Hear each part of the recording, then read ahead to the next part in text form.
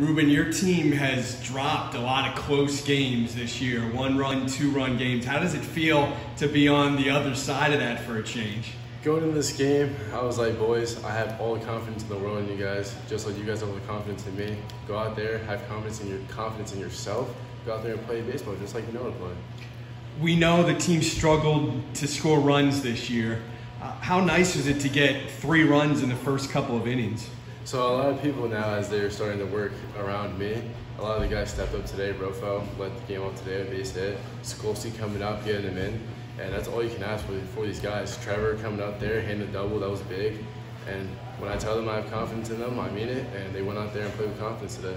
You know, when your 9-hole hitter gets an RBI double, does that give the whole team some confidence? Oh yeah, and it gives him confidence too. Trevor plays a great shortstop. And he struggles a little bit with the bat, but as he came up there today and hit that little double, all the confidence in him. You guys faced Twin Valley in the regular season in a crossover game. Does that help to prepare for a team? Oh, it does. Yesterday we spent an hour and a half going over plays just so that we're ready to face them. Because last time we played them, they ran. So we wanted to control the run game, and it worked today. I guess when you strike almost everybody out, it helps to control the run game, doesn't it? Oh yeah, it does a little bit. Did you know early on that you had some pretty good stuff? Yeah, going into my bullpen before the game, I felt really good. Everything was hitting spots. Slider was sharp. Curveball was there as always. Felt really good coming into the day. What did you think about Ole knocking off Governor Mifflin, the #1 seed in the first game here? All you can say is that's baseball. We've been on that side last year, and Mifflin at the top dogs right now, and they were on that side today. It's just tip your hat to Ole.